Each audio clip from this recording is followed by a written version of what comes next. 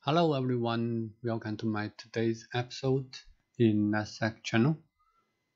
I'm gonna show you a quick video how to remove your Hyper-V VM when the status is cannot connect to the virtual machine configuration storage. As you can see from my screen, I have two Linux VMs, but both of them in critical status. I cannot connect to the virtual machine configuration storage.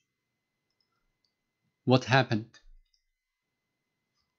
My D drive was died last night and I cannot load the configuration.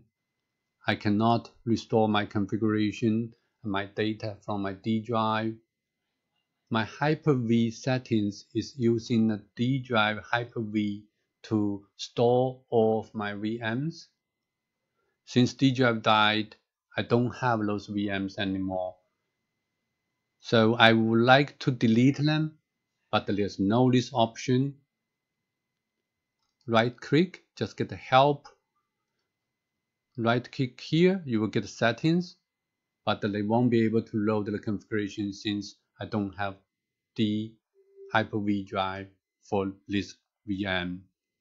As you can see from the Hyper-V settings, I stored all Hyper-V hard drive virtual machine configurations on this folder.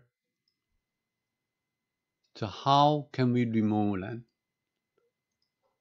You cannot find out the delete menu from the actions panel or from the right click menu.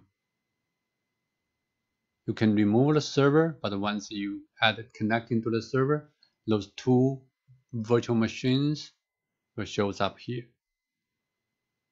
So after I Googled the internet and then find out the solution, here is a simple way to fix it.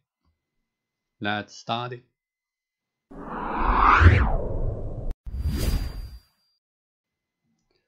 So basically just two commands.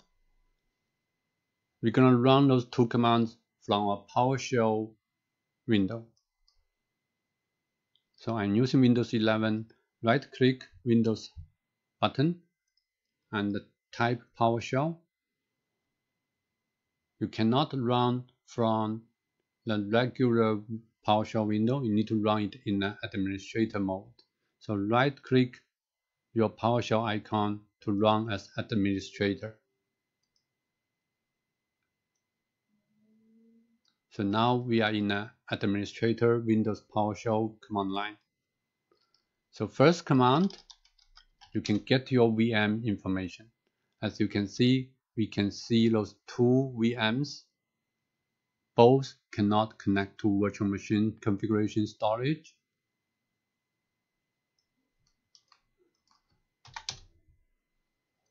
The second command is remove VM command. Dash name and then put the VM name there.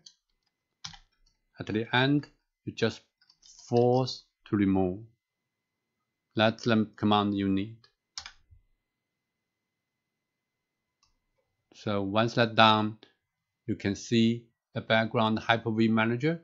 That VM has gone. So we can try to remove the second one.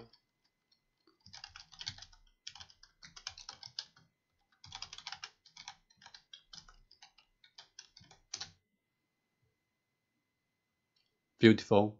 Both VMs has been removed from your Hyper-V manager. Just two commands, then you can easily remove those VMs cannot connect to virtual machine configuration storage. Hope you enjoyed this video. Please give me a thumb up if you like this video.